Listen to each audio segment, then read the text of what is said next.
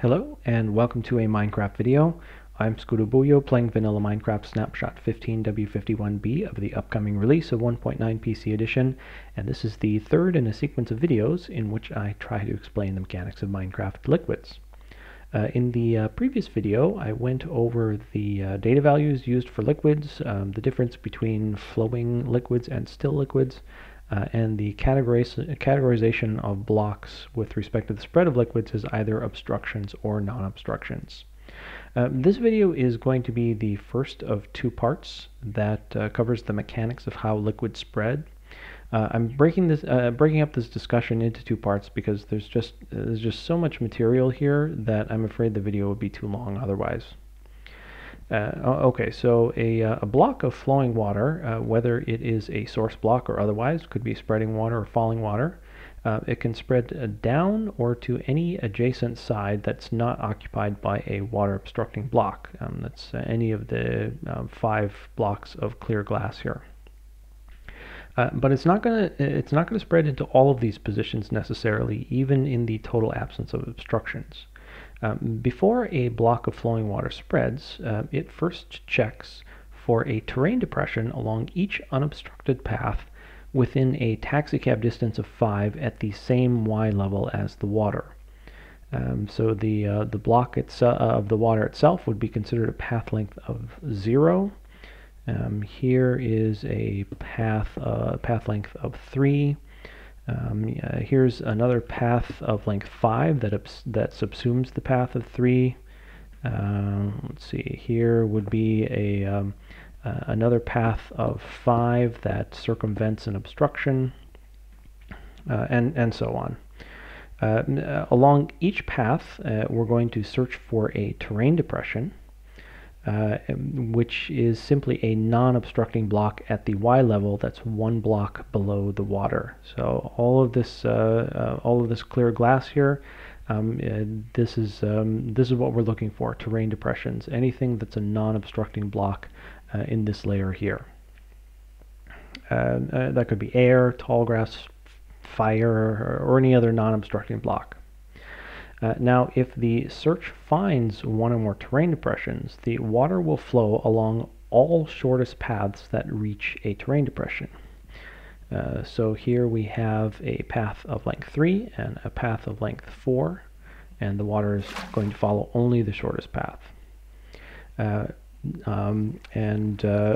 Note though that the water, path here has to be an unobstructed path, regardless of the raw distance.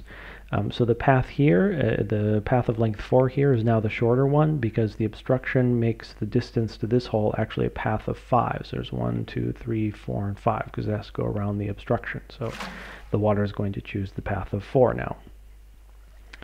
Water is going to spread along all paths of equal length to a terrain depression, and it will spread along all paths of equal length even if they reach the same terrain depression. Okay. Now this search is actually relatively expensive as a check because the number of possible paths can be high.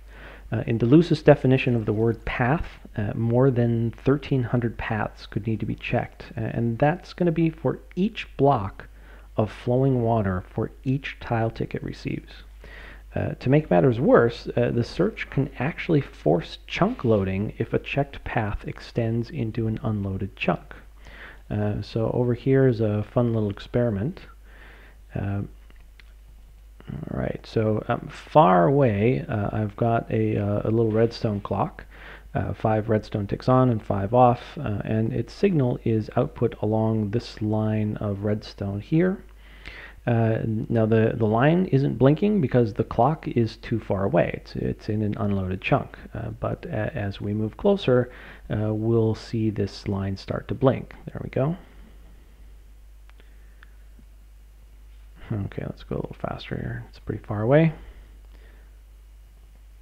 Okay, now here's my clock. Nearby the clock, I have a dispenser set up to place a water source when it receives a redstone signal along this other independent line. There we go. Okay, simple enough. When the water is placed, as we just saw, it will be flowing water, and so in order to spread, it's going to search for terrain depressions when it receives its first tile tick. But we've got the terrain depressions on either side here, so the water is ultimately going to spread only in those two directions. Just as I showed before, we've got the water just flowing directly to those terrain depressions because they are within that taxicab distance of 5 from the source block here. Now, the wool here identifies a chunk boundary. The clock is in the chunk marked by the black wool, and the dispenser is in the chunk, in the neighboring chunk marked by the white wool.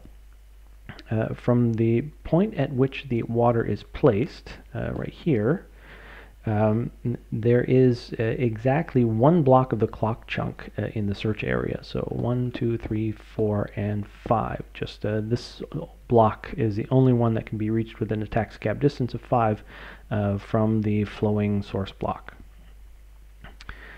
Okay, so note though that water is not actually going to spread along this path, and that's important. All right, let's go test.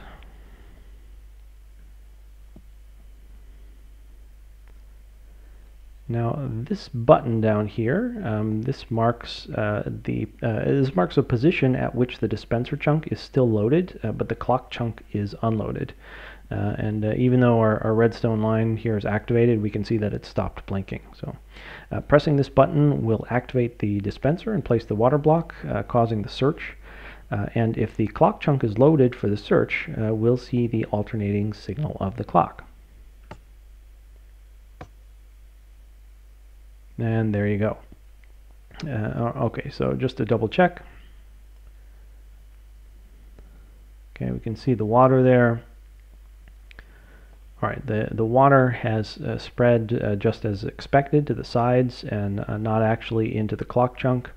Now, if the dispenser had been placed one block further back, with the search area completely outside the clock chunk, we wouldn't have seen the signal of the clock. And this demonstrates two things. The first is that merely the search for the terrain depressions can forcibly load chunks. It wasn't the water that was spreading that caused the clock chunk to be loaded, just the search. The second thing that was demonstrated is a little bit more subtle, and I've done some additional experiments to demonstrate this a bit more precisely, but all unobstructed paths of 5 or less seem to be followed until a terrain depression is found, regardless of whether shorter paths exist. So a terrain depression here, or an obstruction here, would short-circuit the search along all paths that start with this block. In that case, the clock chunk wouldn't be loaded because the search wouldn't actually be able to reach the clock chunk. But since the path is clear of both terrain depressions and obstructions, it's followed into the unloaded chunk, regardless of the fact that water will not actually spread along this path. And that's because shorter paths to terrain depressions exist. My guess is that there's probably room for improving the performance of the game code here. You know, we're checking a whole bunch of paths that the water can't possibly spread along. And remember that this search is going to be performed for each block of flowing water for each tile tick it receives. So it can be pretty expensive, and we're doing a lot of those checks that are just unnecessary. Okay.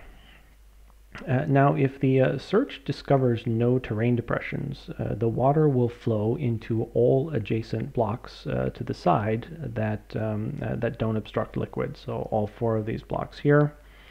When each of the blocks of newly spread water receives a tile tick, the same search is going to be performed. So it's kind of recursive that way.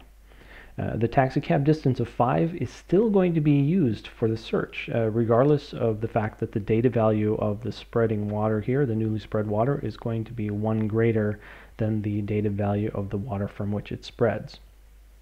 And this means that a block of spreading water with a data value greater than 2 can attempt to spread directly towards a terrain depression that cannot be reached. So all of this water here, starting with this block, is attempting to flow directly to this terrain depression, but there's no way that the spreading water can reach it. So it looks a little bit weird. And that brings me to lava and the change that was the impetus for this series. Now, it used to be that lava in the overworld used the same taxicab distance of 5 blocks when searching for terrain depressions. This despite the fact that lava can spread only a distance of 4 blocks if you include the source block. So Minecraft issue 46034, I think it was filed about 2 years ago, and that was resolved for snapshot 15W49A by limiting the search to a taxicab distance of 3 blocks instead of 5, except in the nether where it's still 5 blocks, and that's why the nether rack extends out here a couple of extra blocks. Now, this diminishes but does not actually correct the idiosyncratic behavior. So let's check lava now. This is post snapshot 15W49A. And the lava right here is still spreading only towards a terrain depression that cannot be reached. And the same thing exists for water, as we saw just a moment ago. So I have no idea why Mojang only now decided that this was an issue worthy of tinkering in order to half address the relevant report. In my opinion, this was a bad decision because it modified a long-standing game mechanic really to no clear benefit. What this change means in practice mostly is that lava from lava springs is going to spread more because it will be spreading along more paths. So expect larger lava falls in extreme hills, along with maybe some greater subsequent devastation, and some caves filled with greater amounts of spreading lava. Okay, and that is all for this video. In the next video, I will be finishing up the discussion of how liquids spread. More specifically, I will be talking about the 2 exceptions to the mechanics discussed in this video, and the flip side of liquid spreading, which is liquid dissipation. Thanks for watching, and if you have any questions or suggestions, please leave a note in the comments.